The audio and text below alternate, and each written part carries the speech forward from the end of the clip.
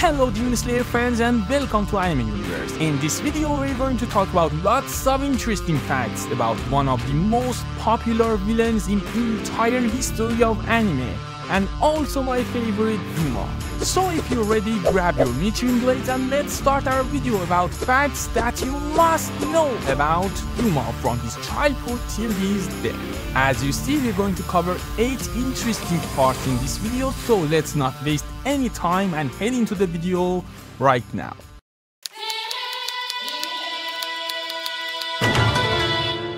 If you want to know the real reason why he is such a psycho and badass, you should completely discover his past. After that, you may even give him the right to be like that. So let's start with his childhood. If you're a manga reader, then you know that he was born in a royal family, and his father was the head of Eternal Paradise cult, and after his birth, because of his beautiful rainbow-colored eyes and pure white hair, his father made him the boss of his cult instead of him, because he believed that his son is a supernatural being since he is gifted with such great eyes and hair colors. But do you know what is funny? The way his parents described him. Can you even believe that they called Douma innocence? Yeah, sure, he's the second innocent person in the world right after Hitler. And the second sarcastic thing that they said about Douma was he can hear the voice of the god. I mean, that dude was completely denying the existence of the god a little after he grown. He even have a famous quote about this: gods don't exist and Buddhas don't either. Yet these people lived for decades without realizing it. Once they die, it's all just gonna return to nothing. They won't feel anything and then they rot into the ground. As long as you live on this earth, that's your eternal fate. They just can't accept this simple fact. It must be so hard being stupid. I want to make these sorrowful people happy. I want to help them. That's the reason I was born after all. But let's find the reason why he's such a psycho. Actually, I think the way that he acts and the thing that he does will be so normal if you know what he had been gone through in his life. He was just a little boy and all of his cult members were asking him for advice. Come on, he's just a little crying baby. He was a little boy and he saw his mother stabbed and killed his dad because he found out that he had cheated on her many times. And right after that, she poisoned herself and committed suicide. I'm pretty sure back then there was no therapist to help him to fight these huge mental traumas. So I think it's not actually unnormal to see him acting the way he does now. So after all these crazy things that he had gone through, let's see why and how did he become a demon. To be honest, after all these mental breakdowns that we discussed about in the first part, Douma was kinda a demon even before he met Muzan. He didn't care about others and their feelings, and also the life of other people didn't have any meanings to him. But to be more accurate, his transformation into real demon happened when he met Muzan at the age of 20. Although he's not the biggest demon, but as all of the boys wants to hear, actually, the size doesn't matter. Just look at this big and huge demon which looked so strong in the beginning, but he was so powerless even against Tanjiro in his weakest form through the story.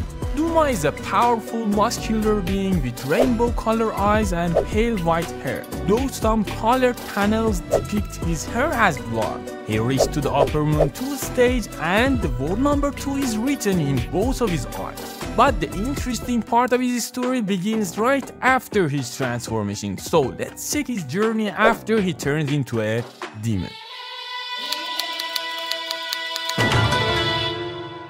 We all saw when a demon is created, how does it look at first? So I think it's safe to say right after his transformation, he was on the basic and first level of demons and he was not an exception. But due to his ambitious and also his huge desire for women, he could eat lots of women and become stronger so fast. It's stated that demons get stronger with eating each human. And also Douma mentioned that eating women give you more power than eating a man. He said women are more nutritious because they have the ability to feed a baby to grow, and also I think he proved this fact in reality.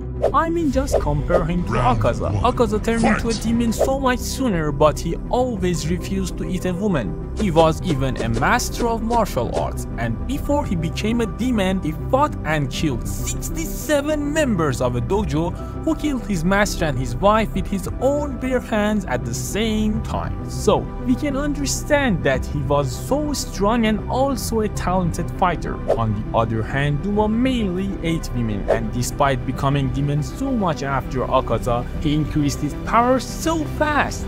He first reached the Upper Moon number 6 title. Actually, it's kinda interesting fact that when he met Gyutaro and Ducky, he was Upper Moon number 6.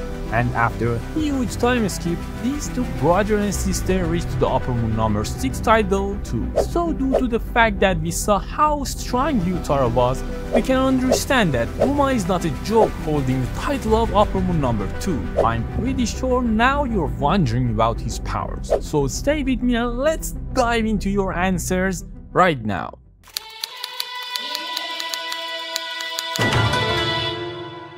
Douma's powers are actually limitless. He's got physical power and also powerful blood demon art techniques, but let's start with his physical stats. Among all of Hashira members, we know that Shinobu, the insect Hashira, is the fastest. But when she went up against Douma, she couldn't do so much. Although she stabbed Douma in the eye in her first move, but after that Douma gets serious and easily surpassed her speed with his crazy supersonic speed. Which reminds me to the time when Rengoku gets serious against this super fast bastard and beheaded him in seconds. And after that, he easily handled Shinobu and finally killed her without getting any serious injuries and absorbed her in seconds. I know what happened to him after that, so stop going me in the comments about that. I'll cover that part in the end of the video. But for now, we're talking about Douma's powers compared to the others, and the truth is, he's even faster than the fastest Hashira. But his speed is not the craziest thing about him. Douma was a total boss when it came to the regenerating his body. Like in the first episode of season 3 of anime, Akaza punched off his upper head and lower jaw, but Douma just threw them back without breaking a sweat. He even thought it was a friendly gesture or something, which just goes to show how tough he was. And get this. He once absorbed Shinobu's body and swallowed over 37 kilograms of poison. That's like 70 times more than what would normally kill a demon. But it still took a long time before it started messing with him. Pretty crazy, right?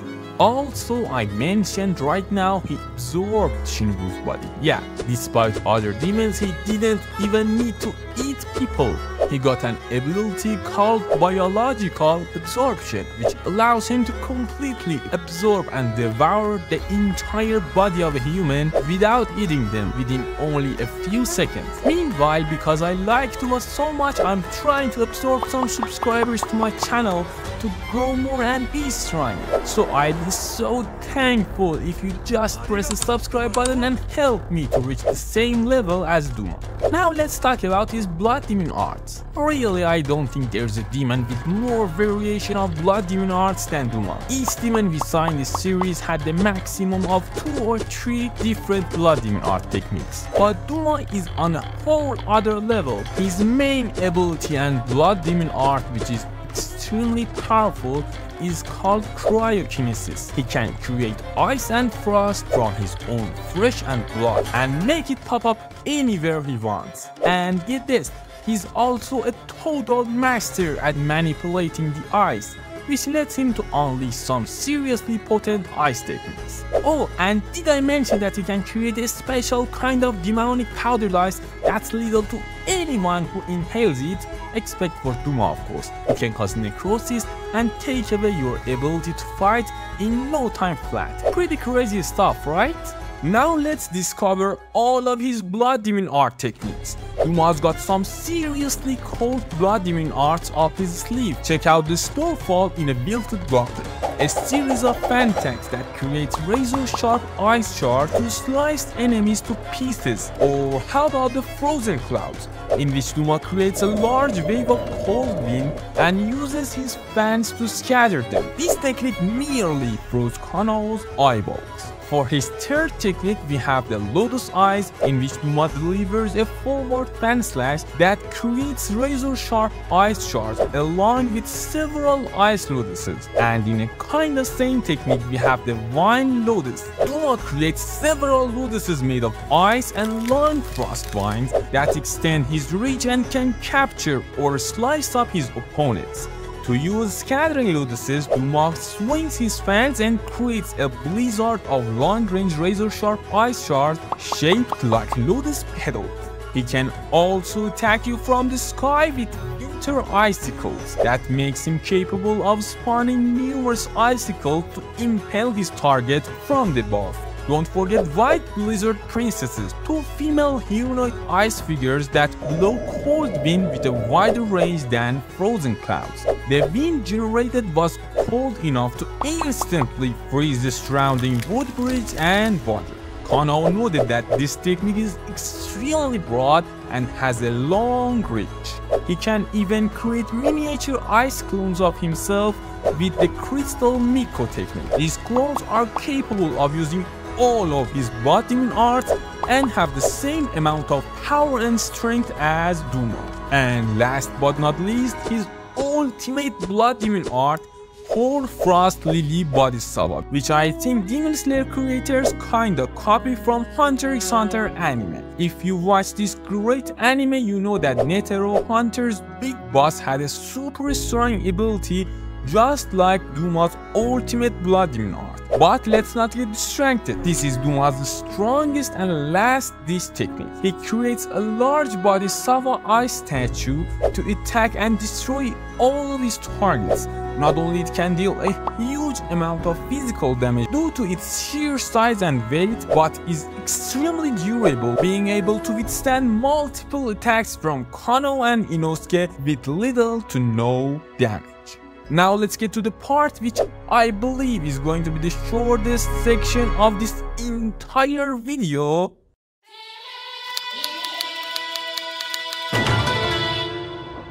As we all know, Douma is really annoying and a pain in the ass. So you might be surprised to hear that he's got some friends and allies on his side. Especially after we saw the first episode of season 3 that no one wanted to work him on a mission. But to think of it deeply, there is a person who owes him so much, and it's safe to call him an ally for Douma. Of course, we're talking about Yutaro. He and also his beloved sister were going to die in just few minutes, but Douma not only saved both of them from certain death, but also gave Yutaro the power to protect his sister.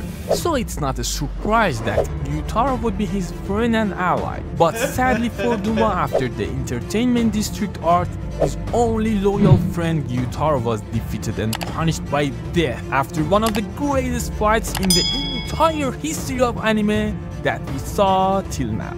Discussing about his friends ended so fast, but now we're going to cover a part which is not going to end anytime soon due to his annoying personality.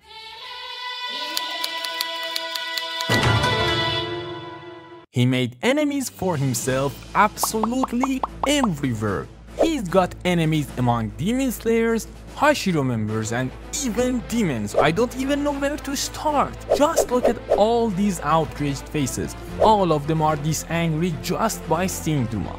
So let's start with Shinobu.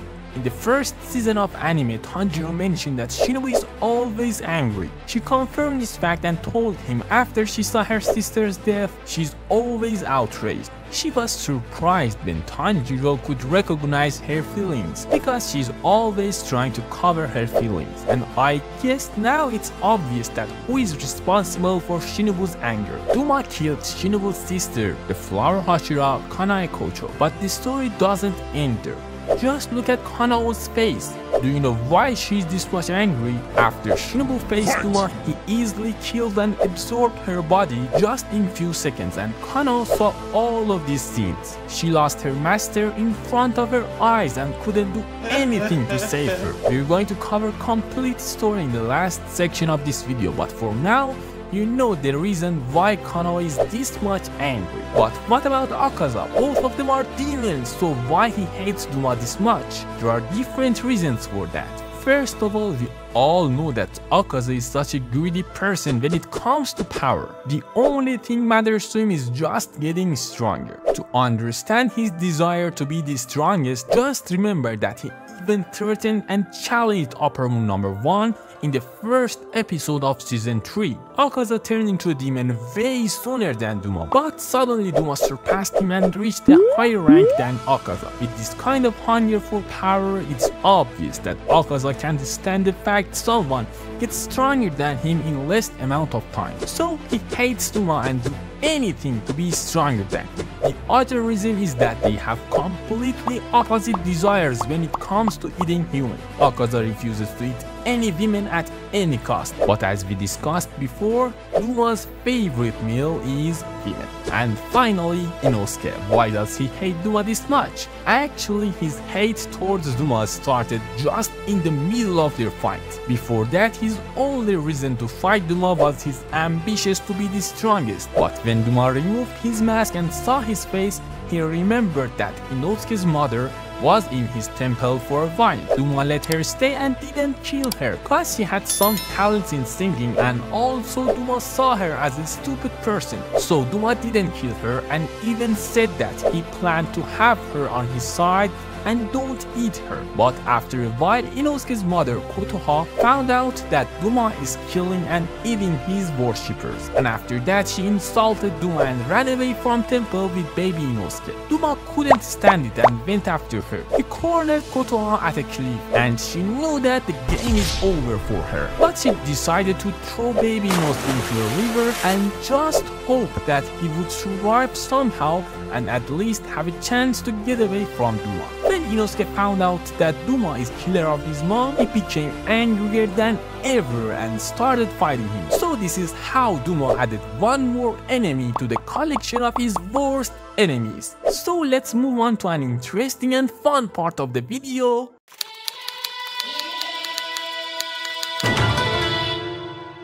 We all know that just like his father, Douma's got really a significant desire for women, but at most of the times it's just to eat and absorb them to get stronger. But surprisingly, there are some people he doesn't see them this way. I'll keep the most interesting one for the last, but let's start with Kotoha, Inosuke's mother. Despite Douma's unstoppable desire to eat gorgeous women, he mentions that he wasn't going to eat Kotoha, and there is no doubt that she was so beautiful. So we can say he kinda liked her. It might be hard for you to believe, but there was a time that Douma tried to save a human being. When he saw Gyutaro holding his sister and they're just going to die in few minutes, although he acted like a psychopath, but he felt pity for them and tried to save them by transforming them into a demon. Unlike Akaza, who offered any strong person to become a demon, Douma only gave this offer to Gyutaro, so we can guess he really wanted to help him and his sister. We saw how Douma behaved to the others when they tried to fight him. He is always annoying and making fun of them and starts humiliating them. But when he fought Shinobu, he mentions that he really regrets the way his fight with Shinobu's sister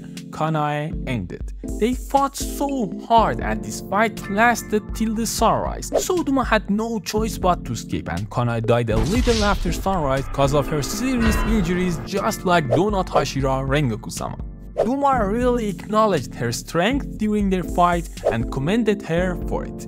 And let's talk about the person he mentions to be his best friend, but it seems he's mocking him. Yeah, you guessed right, you're talking about Akaza. When these two are together, it reminds me to Sanji and Zoro from One Piece. But Akaza and Douma's fights are on another level. I really don't remember to see Zoro and Sanji have ever destroyed each other's jaw and upper head just like how Akaza did to Douma, but we never saw Douma fights back. So it's possible that he really sees Akaza as his friend and try to have a close relationship with him. And finally, let's talk about the person you've been waiting for, Shinobu Kocho. Actually, there are two different theories about these two and their relationship. The first theory mentions that Douma doesn't see Shinobu really a match for himself, and he can't endure that Shinobu is a sister of former flower Hashira Kanae, whom Douma respected her strength so much.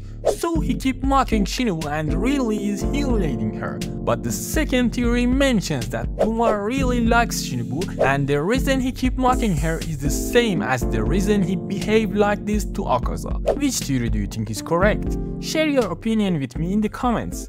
And finally, let's see how did he die. You should have understood till now that the upper moon number 2 Douma is not a joke, and if he uses his full power, he is one of the biggest threats for all of Demon Slayer Corps and even Hashira members.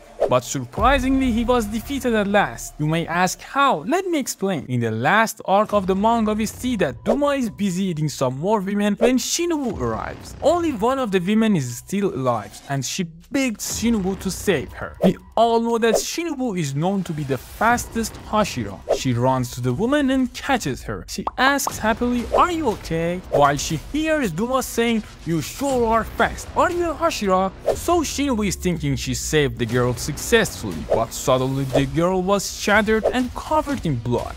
Yeah, as always, Douma is being a pain in the ass and he's using sarcasm even against the Hashira. Shinobu turns her head after being humiliated like that, and when she saw Douma this time, she remembers her sister's last word telling her the demon killed her uses some weapons, and the weapons are a pair of sharp fangs. So she finds out that Douma is the killer of her sister. After Douma trying to be annoying as always and saying some nonsense, Shinobu gets outraged and telling him, "Don't you recognize this Hori? You're the one who killed my sister, right?" Now Douma remembers everything and finds out that she's the sister of former flower Hashira that he killed. Suddenly Shinobu attacks Douma and she's able to be fast enough to stab him in the eye. And knowing Shinobu's fighting style that she uses poison, it must be enough to say the game is over for Douma. But Douma fall on the ground while saying, "This one is a lot stronger than the one you used on Ruikon's mountain." After hearing that, Shinobu remembers her sister's word mentioning poison is a double-edged sword, because if someone knows about your poison, he or she can counter it using antidote. So she knows that Douma gathered information about her poison, and the poison is not going to kill him. I guess it's really obvious that this fight is over, but this time for Shinobu. I mean, just think of it. Shinobu is not strong enough to behead any demons, even a subordinate of a lower moon. And now she's facing not only an upper moon, but this bastard is the second strongest one. Actually, she overcame her lack of strength with using poison, and that's kinda strong remembering how well it worked in Rui's territory. But Douma knew about her poison and cockily says, "Oh, it seems I was able to decompose your poison. Sorry about that." Shinobu tried her best to kill Douma, but after doing some attacks and only being able to do some scratches on him, as I told before, the game was over for our Hashira, and Douma defeated her while she was trying her best to kill him. But she lacked the power to finish him off. I mean, god damn it, woman, go to the gym. You're a Hashira. Do you know what does it mean? Why you didn't join Tanjiro and the others while they were working out so hard? So Douma caught her when she attacked him and absorbed her with his crazy power. While he was absorbing Shinobu, her loyal student Kanao arrives, shouting, "Master!"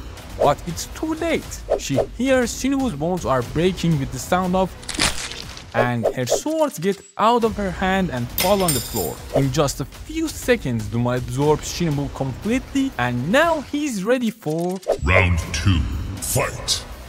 Kanao saw her master dying right in front of her eyes and she's outraged. So she tries to attack Douma with all of her power, but the moment she tries to slash him with her sword, she doesn't see him anymore.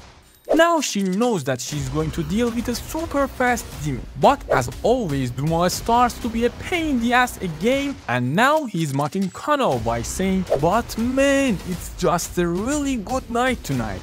I get to have one more gorgeous meal after another." It drives Kano crazy, and she was thinking in her head, "Shut the up!" At the same time, Douma hears about that Akaza is defeated and dead. He starts to be annoying again, but Kano isn't going to fall in his trap and let him manipulate her in his mind games. So she tries to attack back with words and make him lose his calmness. She said some cruel things one after the other and finished him off with saying, "Why were you even born?" This made Douma serious. He ends talking and gets ready to fight. He moves as fast as he can and tries to hit Kano with his fans, but she dodges at the last second and also counterattacked him successfully and almost sliced him in half, causing his stomach parts get out of his body. So Douma understands that Kano is not physically weak like her master, and there is no time to fool around. After attacking each other several times, Douma is impressed with Kano's skills and admires her in his mind. He finds out that Kano is predicting each of his moves by watching carefully the movement of his joints, and she can fight him equally this way. So he decides to attack her eyes, but Kano dodges at the last second again, and this time she goes for Douma's neck to finish him up. But we're talking about the second upper move, so nope, it's not going to be that easy. We can see that Kano is much stronger than her master. Just look at how different this fight is. Douma is using almost all of his power and each of his blood demon art techniques, but that's not enough to defeat Kano. Suddenly Douma gets super fast and steals Kano's sword successfully. It seems that she's going to have the same fate as her master, but suddenly the hero of the night, Inosuke-sama, comes out of nowhere. He blocks Douma's finishing move successfully, and after seeing number 2 is written in his eyes, he laughs like an idiot as always and saying, "If I beat you, I'll become a Hashira." So Inosuke attacks Douma at his max speed, but Douma dodges his attack easily and tries to attack him back with his fan. But because of his insane flexibility, he successfully stops Douma's fan with his foot and jumps back to Kano while showing him his sword and casually saying, "Is that yours?" I think this is the first time that Douma is humiliated in all of his fights, and Inosuke acts like that was nothing for him. After attacking each other several times, Inosuke tries to attack Douma with a crazy new technique. He dislocated all of his arm joints and performed a long-range attack, but unfortunately it wasn't accurate enough to hit Douma's neck. I think Douma is so lucky that Inosuke doesn't watch One Piece. If Inosuke learned about Zoro's crazy long-range attacks, he would easily defeat Douma in seconds. Suddenly Douma removes Inosuke's mask, and as we know, that mask is so valuable for Inosuke. It's comparable to Straw Hat's importance for looting. So Inosuke gets angry that Douma touched his treasure.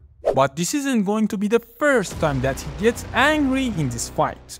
After Douma sees Inosuke's face, he finds out that he's the son of Kotoha. After Douma told him about his mom and the fact that he's the killer of Inosuke's mother, he gets angry again for the second time. But this time he's outraged and lost focus. So after he attacks Douma, Douma easily hits him so hardly, but Inosuke was lucky that Kano saved him from Douma's finishing move, and now she doesn't owe him anymore. Let's get to the point. After these three fought each other for a quite long time, Douma creates some icy clones, and these clones are as strong as he and also can perform all of his blood demon art techniques. As he sees that he is defeating Inosuke and Kano with his clones, he decides to escape and go fight other demon slayers. But the moment he touches the door to get out of the room, suddenly his face starts melting down and his eyeball falls.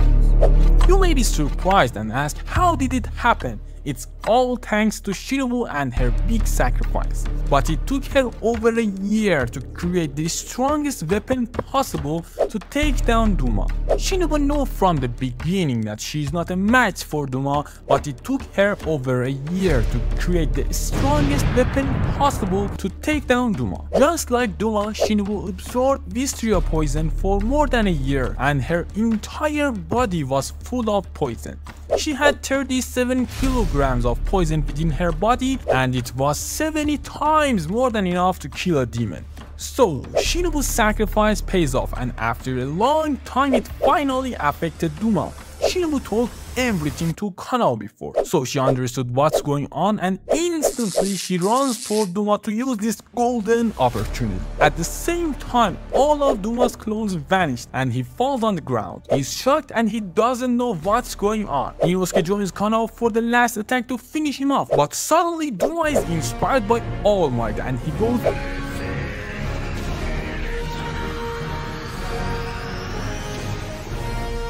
even after being poisoned in that massive amount. He uses his strongest blood demon art technique ever for Frost Lily Body Stalwa.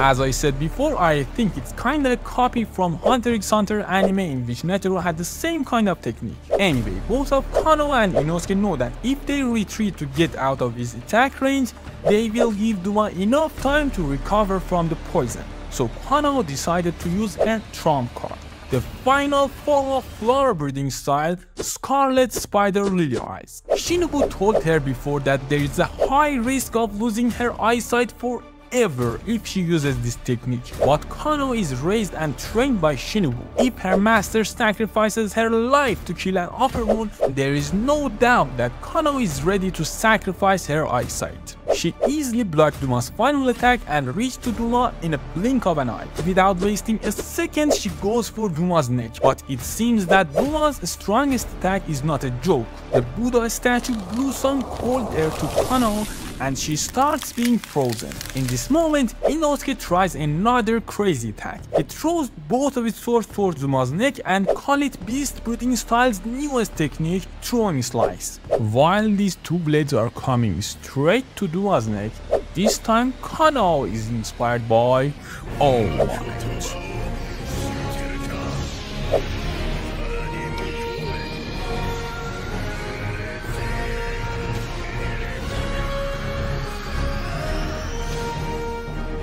She moves her sword, all of her power, and done.